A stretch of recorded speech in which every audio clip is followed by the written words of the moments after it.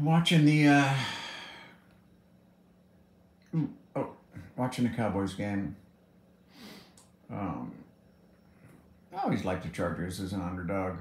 They're kind of sucking tonight, but I'm watching the game and it's so beautiful. The yellow and the blue and the green grass, the red for the markers for a first down.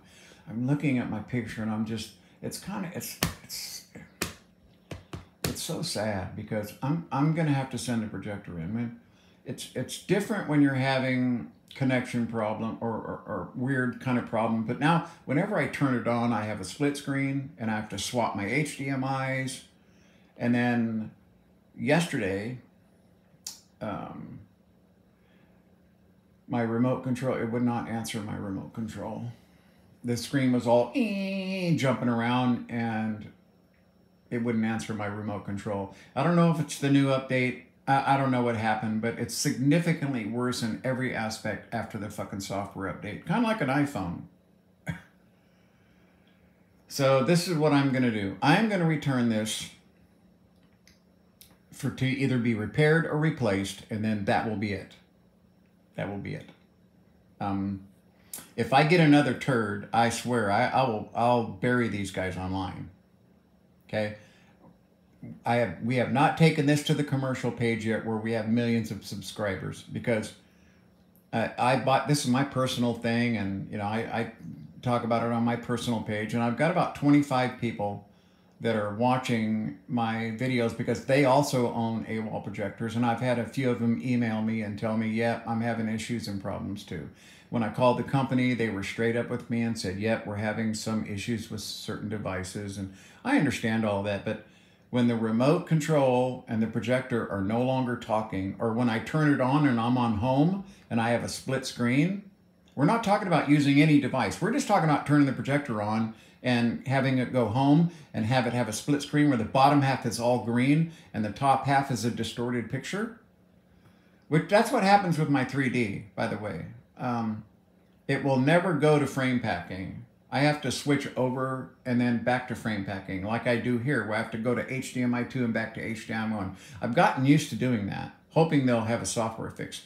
But when it comes on the home page and it's all fucked up, and when the remote will not make any changes, I can't go switch HDMI, I can't do anything but turn it off and turn it back on. Yeah, that's a different problem altogether. I will give them an opportunity to swap out this projector one more time, because it looks so beautiful. It will be a sad day because this is what I'm going to do, okay? I'm going to get a refund and I'm going to buy a TV and I'm going to put it behind my Vision Storm screen. I'll just lower my screen. I'll put my TV back where I had it, and I will use that for the next few years until AWOL Vision gets their shit together, and I'll go back to AWOL again. Because it's going to be a tri-laser projector no matter what I do, and it's got to have 3D no matter what I do, and it's got to look as good as this TV looks, you know, period. Kind of sad.